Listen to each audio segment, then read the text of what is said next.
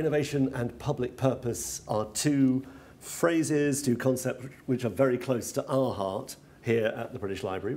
And this sequence of talks, tonight is the first, called Rethinking Public Value and Public Purpose in 21st Century Capitalism. So it's not an unambitious topic, but luckily there are no fewer than 11 talks to explore it. From many different angles, from voices across arts, architecture, design, and of course Mariana's discipline of economics, ranging from Brian Eno, Stephanie Kelton, Richard Rogers, Amanda Levitt, and many more. First of all, we are thrilled in the Institute for Innovation and Public Purpose in UCL to be collaborating on this series. Having it at the British Library, which is such an important public institution, which is especially, I think, also interested recently in civic engagement and getting the wider London and actually UK community involved in thinking about what it means to have a public space, public digital, public books. What does it mean to engage with communities who are also actually undergoing difficult times in a period in which we perhaps are undermining certain parts of the public.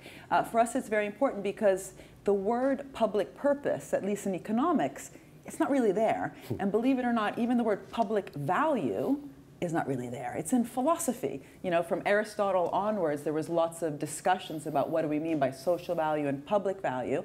And in economics, we do have concepts like the public good. And it sounds good, because it's called the public good, but actually, I believe it's become too narrow. And this is why we actually set up the Institute, which was to engage with a wide community of stakeholders about actually thinking about how do you create a better economy, a better society by actually rethinking these concepts. And what this seminar series is trying to do, this lecture series at the British Library, is to engage artists, city planners, economists. We even have the chief economist for Bernie Sanders coming to give a talk on public budgets, to really rethink this issue of purpose, because purpose is about directionality. It's not about leveling the playing field. It's perhaps about tilting it so we get a certain type of society, a certain type of economy. And so we're thrilled to be having this lecture series, and tonight, as Roly said, is the first one, and we are going to be quite general on purpose, because it's sort of, in some ways, seen as a menu of what's to come. And so that's it. That's really the introduction to the series, and you are the first to come to what we hope to be a really interesting next 3 or 4 months in this space.